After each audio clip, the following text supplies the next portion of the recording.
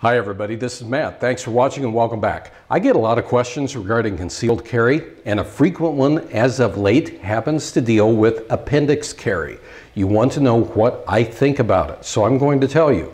For those of you that are new to the shooting sports and you're new to concealed carry and you're like, what's this guy talking about?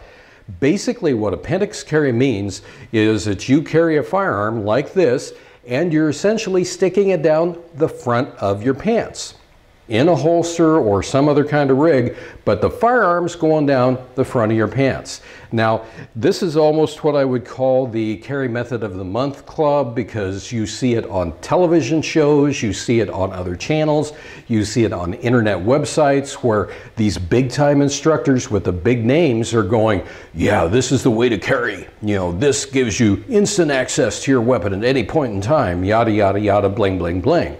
But what I think about it, no way. I don't think that it's safe, and I'll go on record as saying such. If I change my opinion, I'm man enough to tell you in the future if I do. But I don't think it's safe, because what do we have below the belt line?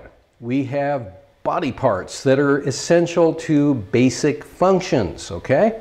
Doesn't matter if you're a man, doesn't matter if you're a woman. You have body parts. And then you also have internal organs that could get hit. And then there's one very important thing out there.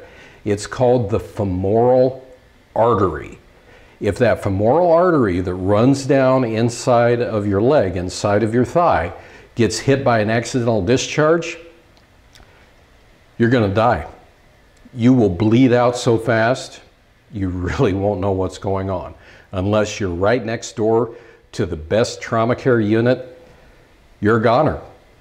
And there have been incidents. You know, fire up your favorite search engine, look for firearm accidents that have happened with appendix carry, and you'll find them. They do happen. And because of that, I don't think that it's safe. It is not a carry method that I would ever recommend. Because if you're doing a more standardized form of concealed carry, whether it be outside the waistband or inside the waistband, if you have an accidental discharge, what could happen? Well, you could graze your leg, you could shoot yourself in the leg, you could hit your foot, but are you actually going to hit something extremely vital, like say the femoral artery? Chances are probably not. So I much prefer the more standardized methods of carry than appendix carry. I know I'm going to take flack about this. I know that there are instructors out there that'll disagree, but that's fine. You folks, you asked me the question, and there you have it. So anyway, thanks for watching. Keep those questions coming. I appreciate it.